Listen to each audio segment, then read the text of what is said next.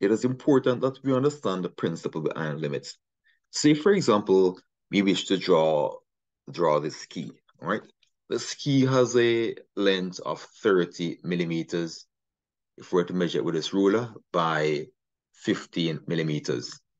It means, therefore, that to draw this, we would need a rectangular distance of 30 millimeters on the X and 15 millimeters on the Y.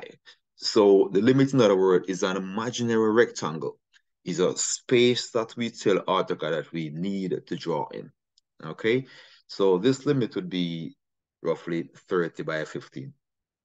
However, if we were to draw this book, this rectangle, this book has a width of, say, width of, this is 250 millimeters, length 250, width 180.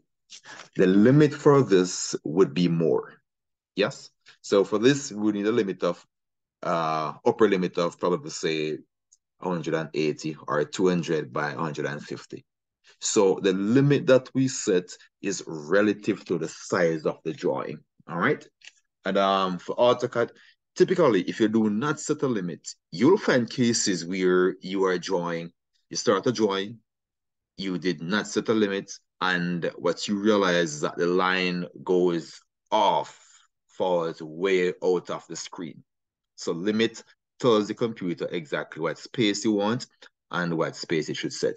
However, you must do something very important before upon entering those lower value and upper value. Please note that the lower limit is always 0, 0. It's fixed. Upper limit varies. For example, a typical building drawing will have I typically use 20,000 by 20,000 for the upper limit.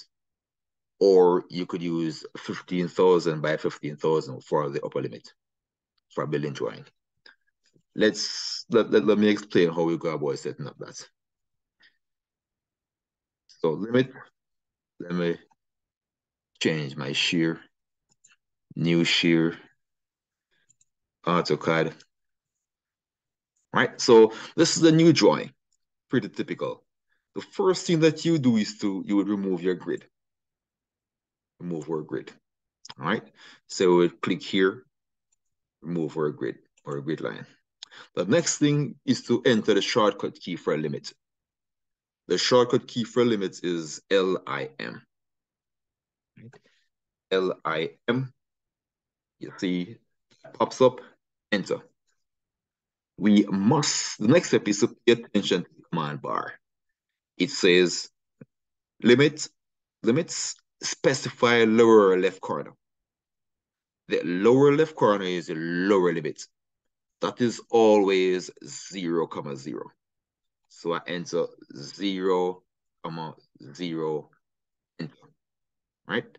Now, you'll ask me to specify the upper limit. The upper limit, again, is the value, is the point between the X and the Y. It's the width and the height, upper limit.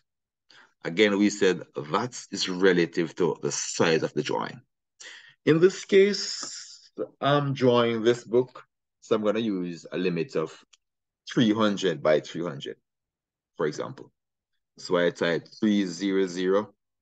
I could use comma to change from the X to the Y, or I could use the tab key. Tab key. 300, comma, 300. So I've entered my lower limit and also my upper limit. You will realize that nothing will happen. You will not see anything. The screen will appear as the same. However, to bring that limit onto the screen, we must perform a next function. We must type zoom, Z for zoom, enter, all. A for all, enter. What that does, that brings the limit onto the screen.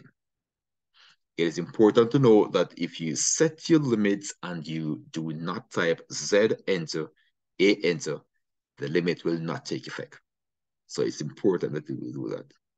Okay, so that is basically all there is for limit. Limit is pretty simple. All right. Remember to watch a previous video on how to, if you haven't watched that video before, watch my previous video that I did on limits as well. All right.